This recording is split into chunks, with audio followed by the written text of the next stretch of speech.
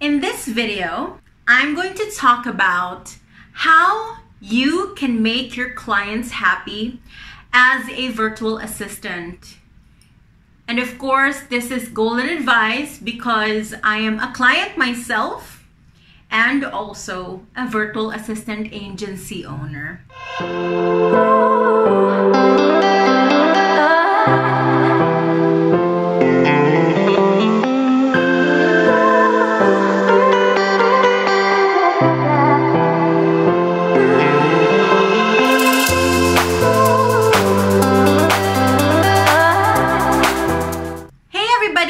Welcome to Judee Rallos TV, the place to be where we talk about business, productivity, and going after the life that we aspire.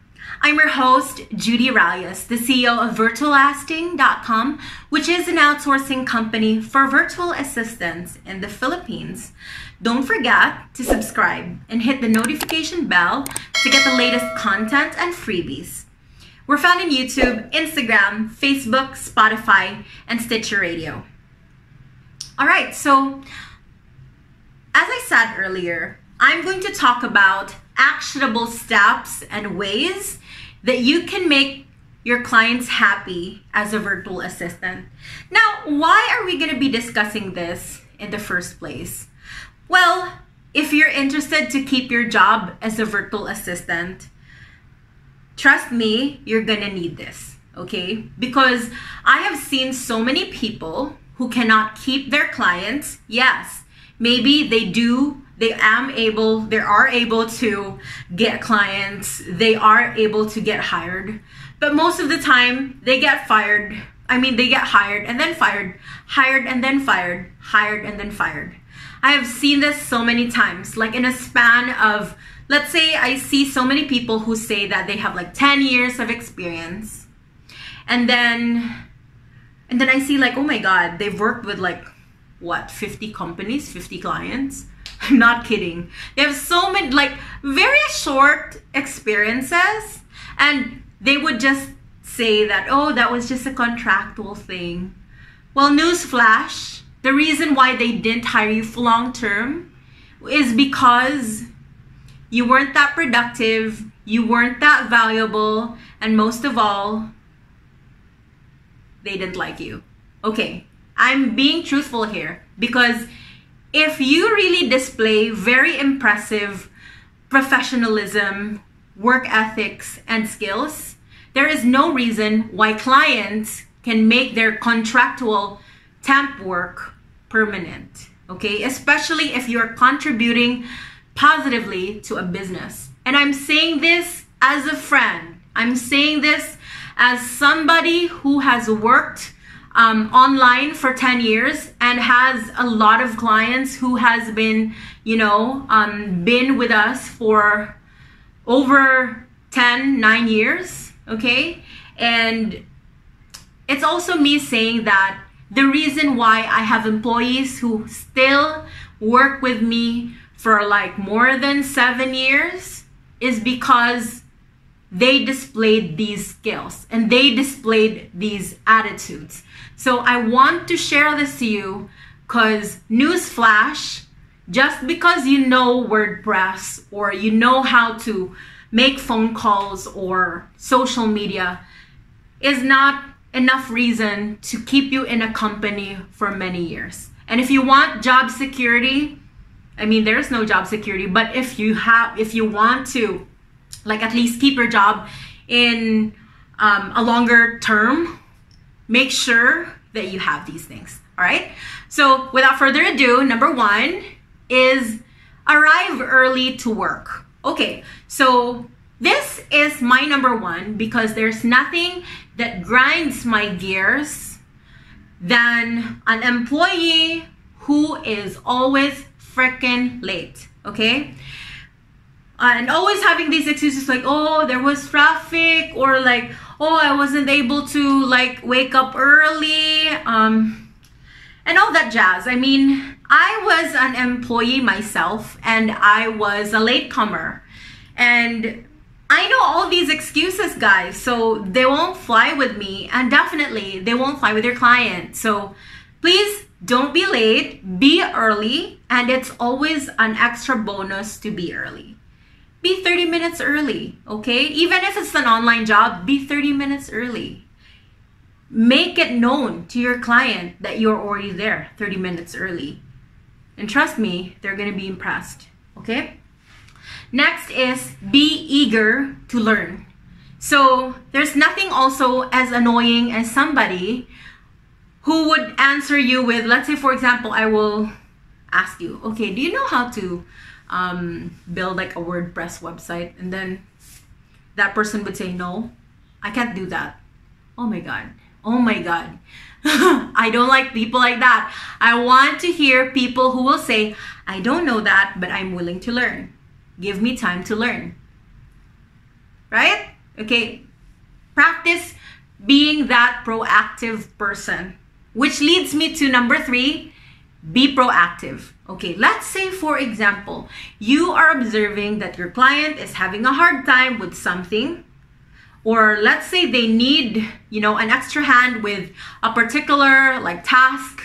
Or if you know that you can do something more, even if they're just giving you like X amount of tasks, be proactive, okay? Say and volunteer like, hey, Judee, I can do that. If you would like me to organize those files, let me go ahead and do that. Don't be shy about offering help.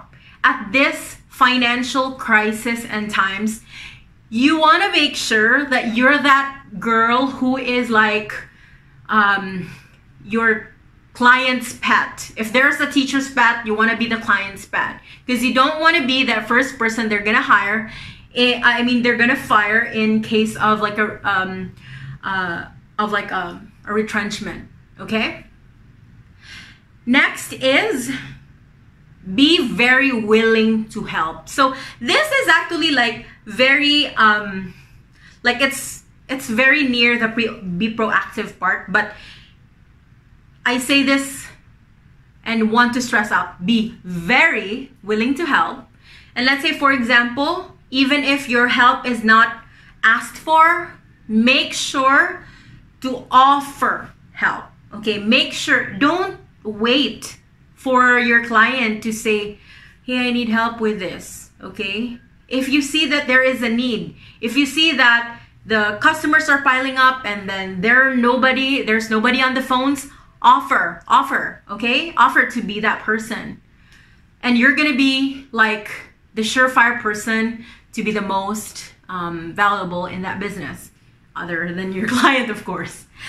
Number 5 is go above and beyond in delivering work. So you're already proactive, you're already offering help, but then you're very mediocre in doing your job.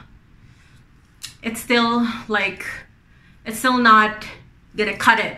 You have to make sure that you are delivering excellent work. Try your very best. Let's say, for example, let's say you were tasked to write like product descriptions, and you do have an option to just copy paste things, but to be like going above and beyond is making sure that you write things with the sense of the customers in mind, to be able to like really give out like quality work and the best kind of work that you can give. Okay, all right. Number 6, no excuses. Oh my god. This is up there with the latecomers. I hate people who are full of excuses. Oh my god, like I roll my eyes every time an employee of mine is gonna say, oh miss, I can't do it. Oh my god. To be truly frank, I listen to them and I would say, oh really? Oh, okay. But then in my head, I'm like, whatever. Whatever. I don't fucking give a damn. Oh my god.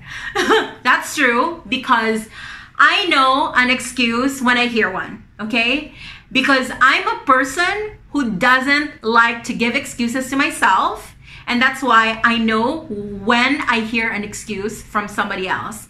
And mind you, Entrepreneurs are people who hate excuses because we are people who are very goal driven. And when you are goal driven and you have plans for a business, you hate excuses. So don't give us excuses, okay? Number 7 is be results oriented instead of being focused on the hours that you are working. There is nothing that I hate a lot and even more than people who are late and even more than people who have excuses than people who take my time, who take billable hours and are not able to give something valuable to the business. Let's say, for instance, you've clocked in 160 hours in a month, but then you were actually just on Facebook and your to-do list and your lists that you were supposed to accomplish were not yet done, were all like unfinished projects. Then you are definitely the first person that I want to kick out in my company. And mind you, if you are that person on your client's team, then you better start looking for a job because you have no place there, okay? And what I mean by this is make sure you have to think about this. Your clients are paying you for the hours, okay? But if you're also like thinking that your hours just looking on Facebook is worth, is worth paying for, you're in for a rude awakening. We want to see results in those hours, okay? I am getting so worked up, but oh my God. Okay, number 8 is submit your work on time or earlier. There's nothing that impresses me than somebody who will say that they will submit their work on a particular schedule and then they send it to me on time or even earlier. Oh my God. And that's already like a plus for me. Like I'm already thinking of, bonuses when I do that, when they do that. And so be that kind of person, okay? Although there are deadlines that can be a little bit unrealistic, make sure that when you cannot do a deadline, before you even do it, set an expectation with your client and say, I think I won't be able to do it in 1 day, but maybe 3 days. Be honest, okay?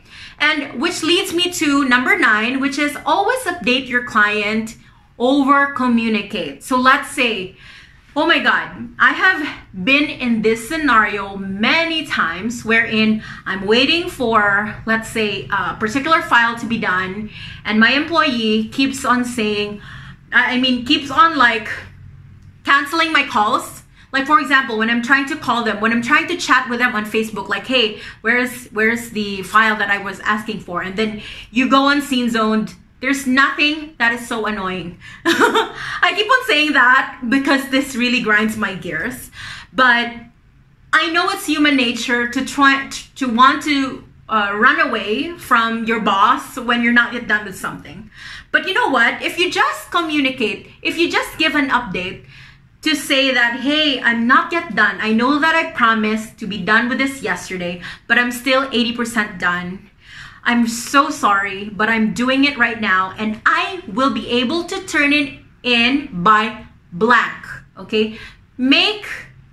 Set an expectation when you can realistically send it, okay? And then over communicate. Make sure that your client is not the one who is trying to chase you with the deadline. Make sure that you're the one who is giving them the updates, okay?